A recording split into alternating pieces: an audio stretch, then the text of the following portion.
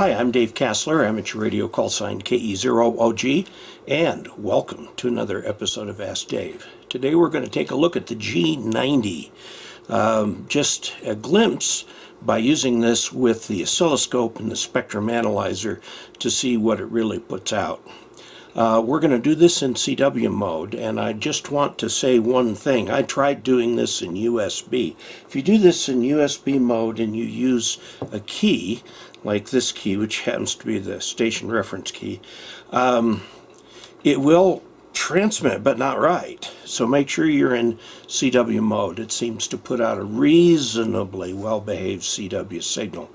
So I'm going to do two things here. I'm going to look at the quality of the CW and note that there is a little weirdness at the beginning of each character.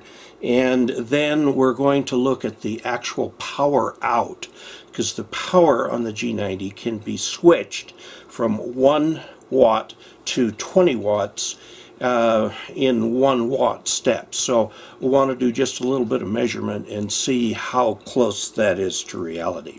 So let me show you the test setup. Here's the G90 here. It's being powered by this Bio-Enno lithium-ion battery. Okay, and then I have the output of that going over to where it is tapped into the scope. This is the oscilloscope, and that's a high impedance tap, so it's not any kind of a load. The Regal scope will take up to 300 volts, and we're not getting anywhere near that. So when I've got it set up to measure things up here, okay, so if I tap on it, you can see the measurement of it. And then I have up above it here the spectrum scope set up from 7 to 7.1 megahertz, and you just see the nice clean signal there that we get. And the cable comes out of over by the scope and runs into this little signal sampler right here, and then runs straight on through to a dummy load. Okay, so dummy load for everything.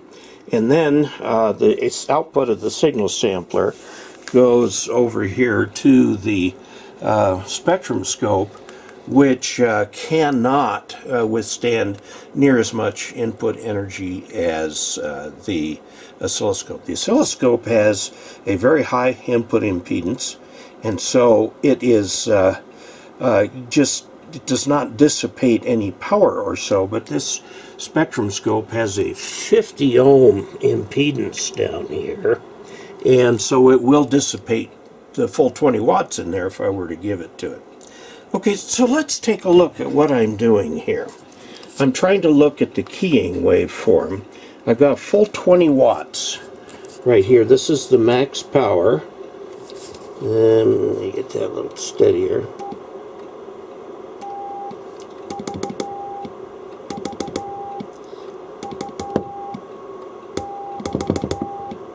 Okay, so it's making nice square pulses. That's at full power.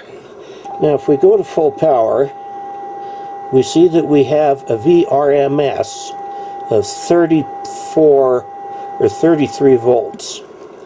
Okay, so let's go to the calculator here. Now the formula is E squared over R, because those are the variables we know. So we'll clear the calculator. We'll put in that, what was it, 34 volts RMS. 4, square it, okay, and then divide it by 50, which is the impedance in the system, and we get 23.12 watts out. Now that's the peak, and you'll notice that on every pulse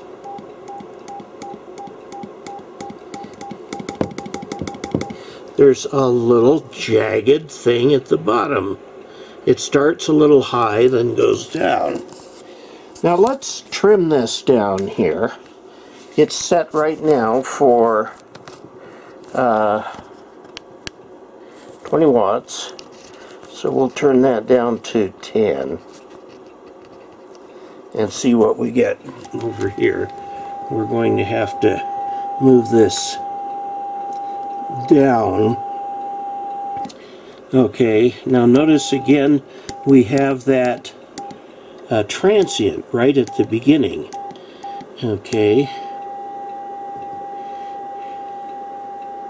I'm getting 25.1 volts peak to peak. So if we go again with our calculator, 25 squared divided by 50, we get 12.5 watts. Okay, so let's go down to 5 watts here.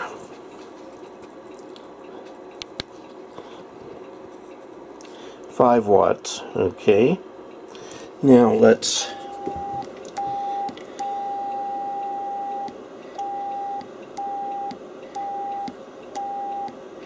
again see that little trigger reference there. I'm seeing about 11 volts peak to peak. So 11 squared divided by 50 is 2.42 watts.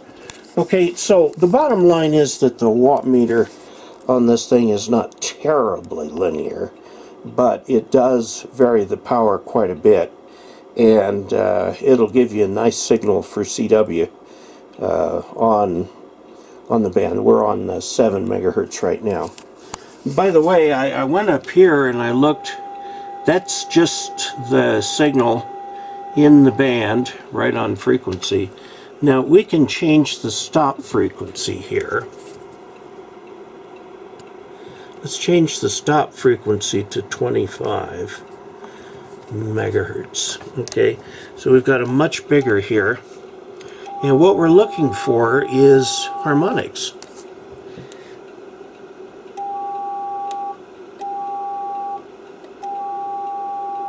And I'm not seeing any.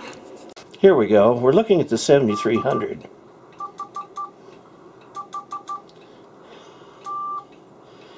That first pulse is rounded quite a bit. There's no particular evidence of that initial spike.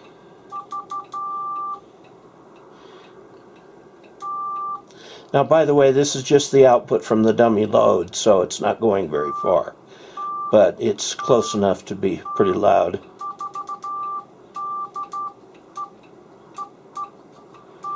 So there we have it, a kind of a quick and dirty look at the G90 and how it operates on CW. Two things we learned. One, the variable power output does work. Two, it's not terribly accurate, but it's close enough. And number three, there's a weird click on the leading edge that shows up in the scope, but doesn't show up over on the 7300, so I wouldn't worry terribly about it. You should notice that the first dip is a little bit slow to rise, but otherwise everything seems to work fine. So we've tested the G90 to see how well its CW transmit works, and in future videos we'll take another look at the G90. So if you would take a peek at dcasler.com/support for different ways that you can help fund this channel, and please add your comments and your questions, and don't forget the Thursday evening live stream, and until we next meet, 73.